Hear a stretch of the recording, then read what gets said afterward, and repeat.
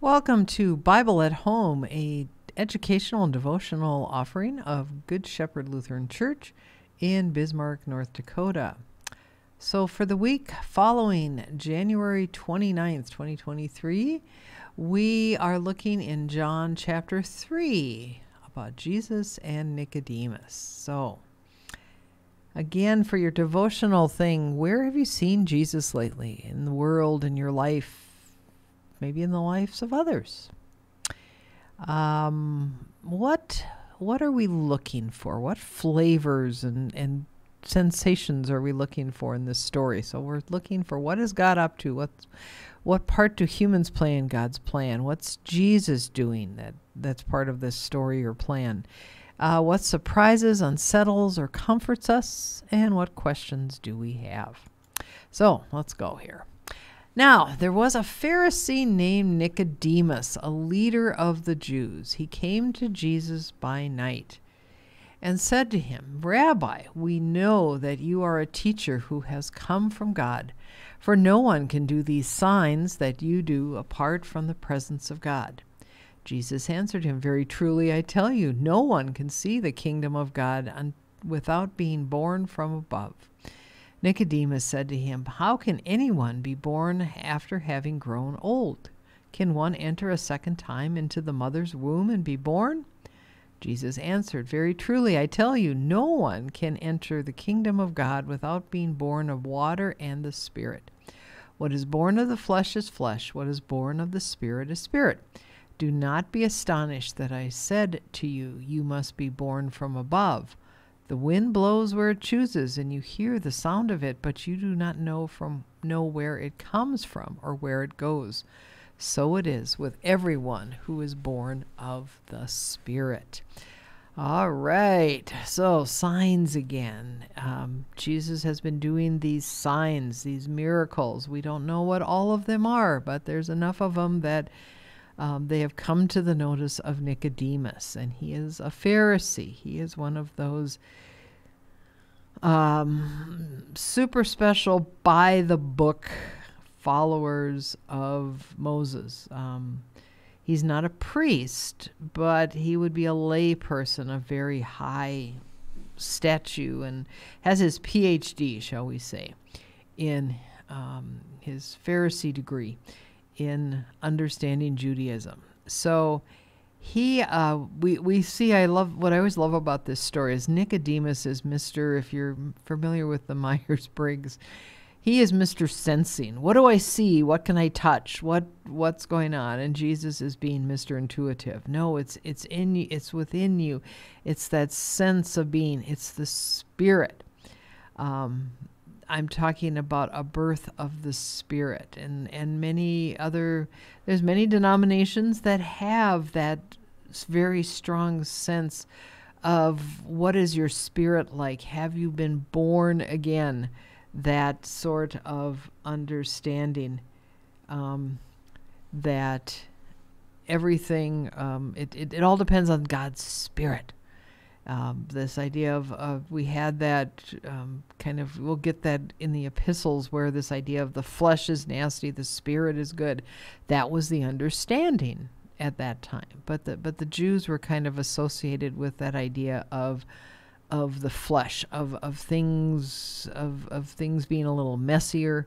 So that's one of the things. But this idea of a spiritual birth, and if you've ever had that sense of renewal and rebirth, you know what he's kind of talking about. But we talk about that when we talk about baptism. You're born of the water and the Spirit. The Spirit is invoked to enter into you, to be part of you. You're born the water, just like we're the amniotic fluid. When a woman's water breaks, birth happens.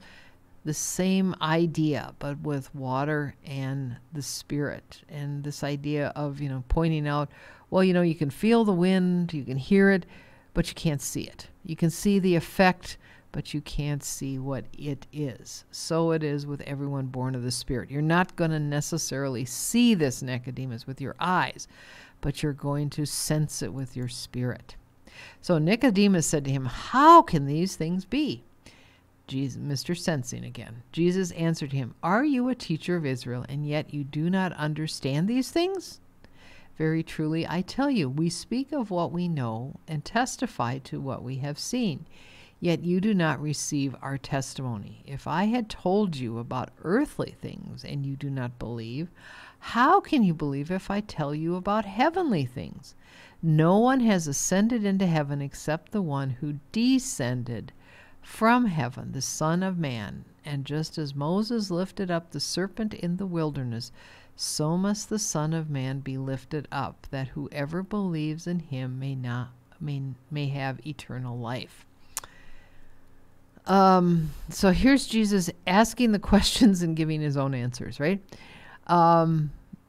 Nicodemus, you're a teacher of Israel. Why don't you get this? So, and we've heard this a couple times, it's not the wise and the smart, but the infants, the ones who are ready, who open themselves up to see this, who aren't going to be so concerned about what they see. Think about a child, how they come to learn things. And as they learn to see and feel things, they lose that kind of sense of, and as adults, we kind of lose that sense of wonder, and we just know it is, because we've gotten into this, we have to see it to believe it type thing. But is Jesus saying, do you have to believe and then you will see? And this stuff is coming from heaven. It's not earthly. And Jesus gives his kind of biography here. The one who has no one can go up to heaven unless someone has descended, come down from heaven. And that's me, the Son of Man. And this story that, I think we had that earlier this year, this idea of the lifting up of the serpent in the wilderness, when the people were being bitten by the poisonous snakes, Moses had made that brass snake, and if people looked at the serpent that was raised up on a pole, they would then be cured. So they had to look at the very thing that was killing them. They had to look up. And that was what gave them life. So that incident is a reminder. This would be something that Nicodemus would be very familiar with. But Jesus is saying, no, now I'm going to have to be lifted up so that the world can have that eternal life. See, third chapter, we're already laying down what's going to happen for salvation theory. And Jesus says, "For God so loved the world that he gave his only Son, so that everyone who believes in him may not perish but may have eternal life." Very famous quote, right? That's the summation of Jesus' mission. "Indeed, God did not send the Son into the world to condemn the world, but in order that the world might be saved through him. Those who believe in him are not condemned, but those who do not believe are condemned already, because they have not believed in the name of the only Son of God. And this is the judgment, that the light has come into the world, and people loved darkness rather than light, because their deeds were evil. For all who do evil hate the light, and do not come to the light, so that their deeds may not be exposed. But those who do what is true come to the light, so that it may be clearly seen that their deeds have been done in God." So here again is that, right from chapter 1, the light, the word, bringing that clarity to the world. Instead of hiding in darkness and the unknown, we now have the light and the known. This idea of, again, God among us, Jesus abiding with us. He is to be the very presence of God with us. And I always love that, God loved the world. God didn't necessarily like the world. That's why he had to send Jesus. But he loved the world. And he gives as a sacrifice his only Son, so that everyone who believes in him, believes in Jesus, that Jesus is sent from God, will not perish but have eternal life.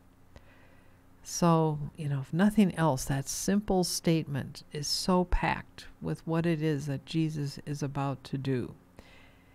And this idea of belief, keep that in the front of your mind too. What is it about belief, trust in what Jesus and God has to offer? Let's pray.